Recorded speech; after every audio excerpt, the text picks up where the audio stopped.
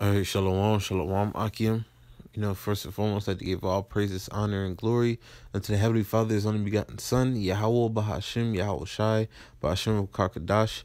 Double honors to my apostles and others, a great millstone who rule well and taught me this truth.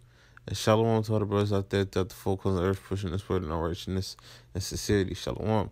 Brother Kazapa from GMS Raleigh in North Carolina, come back with another quick lesson. Do the spirit power, Yahweh Bahashim, Yahweh Shai. And this is going to be another GMS newspaper, and going to what? The famine of the word, man. Okay, the famine of the word. All right. And it was because YouTube earlier today, I believe it was around like 8 o'clock, it was not working. Okay. As you see, you type in on Google, YouTube down today. So many different articles and stories. YouTube was experiencing widespread technical problems playing videos. It's worldwide, man. Okay. And what people don't realize, people make their whole living off of YouTube, man. All right, YouTube sends out checks to people, pretty much like monthly, for your view count. You get paid for that. You have a lot of YouTubers who get paid just for doing YouTube videos, man. Okay. The YouTube videos are monetized and all that. So, all this stuff, if YouTube shuts down, a lot of people are out of a job, but mainly, right now what we're talking about is what? Because of the words going out on YouTube, okay? The words of Yahweh, Bahashim, Yahweh Shai, Yahweh being the true name of Heavenly Father in the Hebrew, and Yahweh Shai being the true name who the world enemy called Jesus Christ, his name in the Hebrew, Lord Yahweh Shai. All right, and hey, it shows you that any moment that Yahweh Bashim Yahweh Shai can take away this word, which will be the famine of the word prophesied in the scriptures, because there's going to be a time and period that you won't be able to get this word as freely as you can right now, man. Okay, and we're going to get that. This is a book of Amos. Let's get that.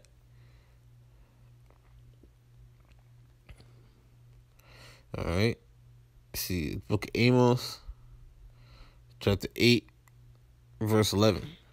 And it reads, it says, behold, it says, behold, the days come, save the Lord power, Yahweh Bashim Yahweh Shai, that I will send a famine in the land.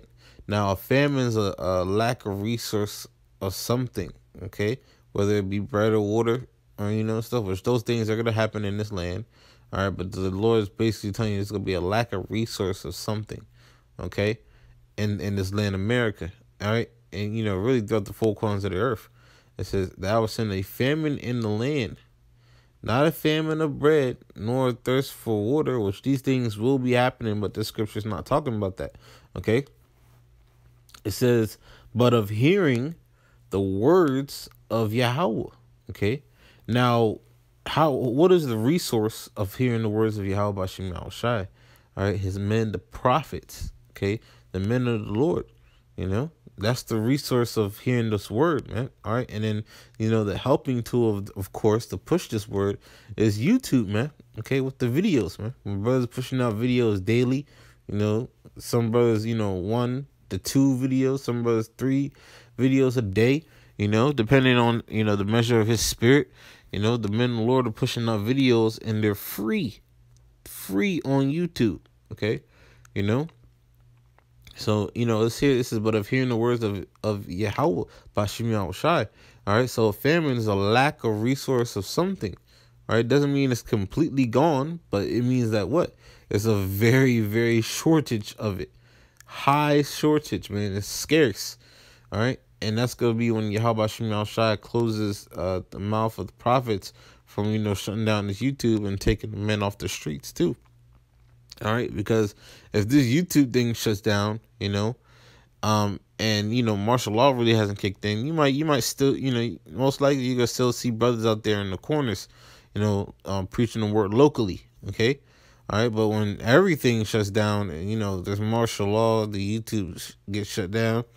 The men of the Lord are still going to be, around, but guess what? They're not going to be out, available for the masses, man, All right. You know, that's what a shortage means. A famine means there's food, but a very, very, very scarce amount of food, man. Okay. And the Lord's bringing that. He could bring it to as we wake up tomorrow. You know, it's at any second the Lord could do it, and the Lord showed that today. Okay, you know. It says verse 12, and they shall wander from sea to sea. All right, from sea to shining sea, man. All over the earth, but mainly here in America, what? They're going to be wandering, you know, to find what? The men of the Lord. Let's keep on reading. It says, and from the north even to the east, they shall run to and fro to seek the word of Yahweh, Bashim Yahushai, and shall not find it. You know why? Because what? Those same men are gonna be put up, man. That time of preaching is gonna be done. Okay, meaning what? The elected nation Israel is being sealed, man. Now what? Death and instructions ready to reign on the earth, man. Okay, you know, because the time that we're coming in, Yahweh Bashim Yahushai is gonna, you know, stop the men of the Lord from talking. You know, because the talking is going on right now, but then after the talking, then comes the action. And we're telling you that Yahweh Bashim Yahushai is going to destroy America, man. That all those that put their trust in America, talk to you so-called Negroes, Latinos, and Native Americans, the Israelites, you want to put your trust in America, man, you're going to die here with it, man. Let's get some of this. Let's see.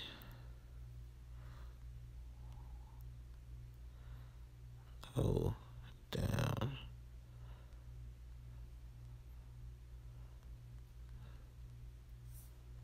Slocky.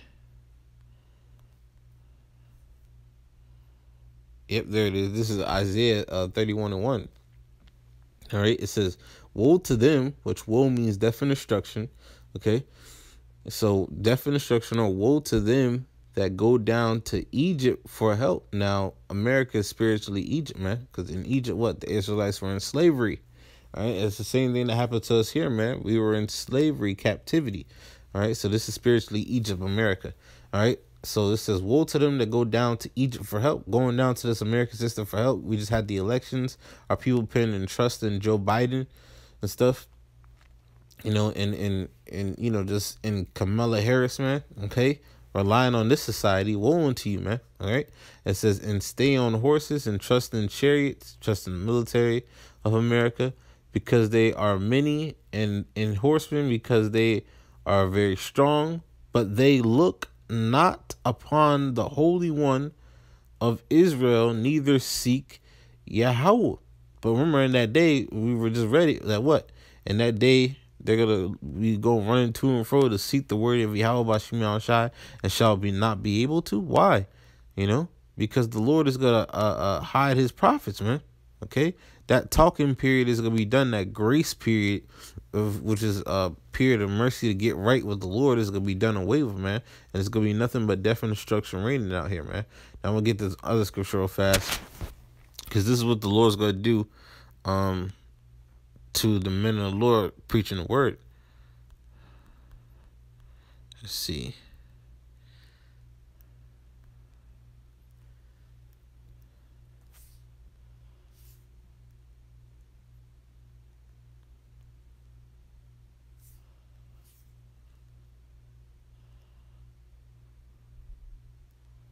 So okay, let me type this in.